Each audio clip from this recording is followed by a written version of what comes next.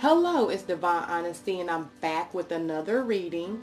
Today, I will be reading for Taurus's love life for the month of April. Now, all the readings that I do, it does not resonate with everyone. So if you can check out your moon sign, sometimes that will resonate with the reading more than your sun sign, okay? Now, you can look up moon sign on Google or through your internet and then put in your date of birth, what time, and your zip code in order to find out your moon sign. But not every reading will resonate with you, especially if it's your sun sign, because your moon sign is a more impactful pull to who you are, okay? So we can pull information from that more than your sun sign, but for the overall part, sun signs do dictate the actual readings, okay? So if it does not resonate, check out your moon sign. So today we have 3 cards representing your current energy, Taurus. And your first card is the 5 of Wands. Your mid card is the Sun. Wow. And your final card is the 8 of Pentacles. Okay. Now for your first card to be 5 of Wands, I'm seeing right now, you know, it's very passionate. Your relationship is. You're very passionate when it comes to your relationship, Taurus. Okay. You're very serious when it comes to that. You really, either you're into them or you're not. Okay. Also, I'm seeing there's some type of conflict going on within yourself, okay?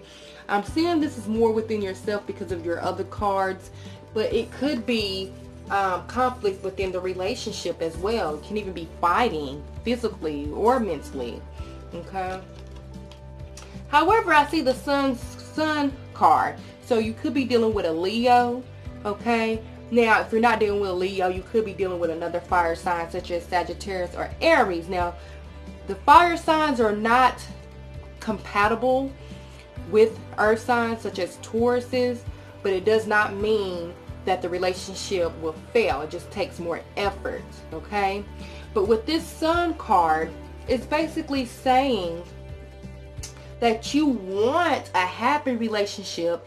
You want everything to be positive and bright, and you're conflicted if you with that. You don't know if that's a possibility with your partner, okay? You don't know if that's a possibility with your partner. Another scenario is the fact that you and your partner is not together because of the issues, and now the situation is brighter because you have let that partner go, okay? And I'm seeing either if that's the case, you have let your partner go, then it's time to focus on you again. There has been so many things that you have not been focusing on, and you have not had your priorities straight. Now you have the ability to focus on what you truly want, okay? Now, if you are still with this partner, what this could be reading is the fact that you're focusing your energy and your happiness on your partner. Okay, you're giving that leeway into your happiness, okay? And right now, since you're doing all this fighting and stuff like that, it's having you focus more on your partner, okay? And you're wanting to know what's really going on. That's what I'm seeing, okay? Now, the next 3 cards are going to be representative of your partner's energy for this month, Taurus. And I'm seeing the 6 of Pentacles for your partner's first card. For their mid card, the 10 of Swords. And for their final card, we have the 8 of Swords, okay?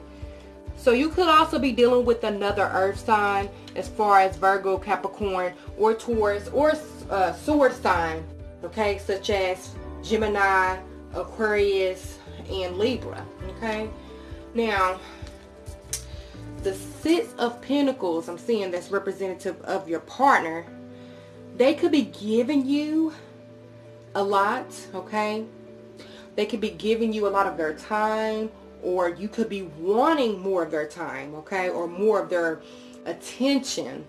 I'm seeing that either way, either they're giving you a lot or they're not. Either way it can go for this month of April, okay?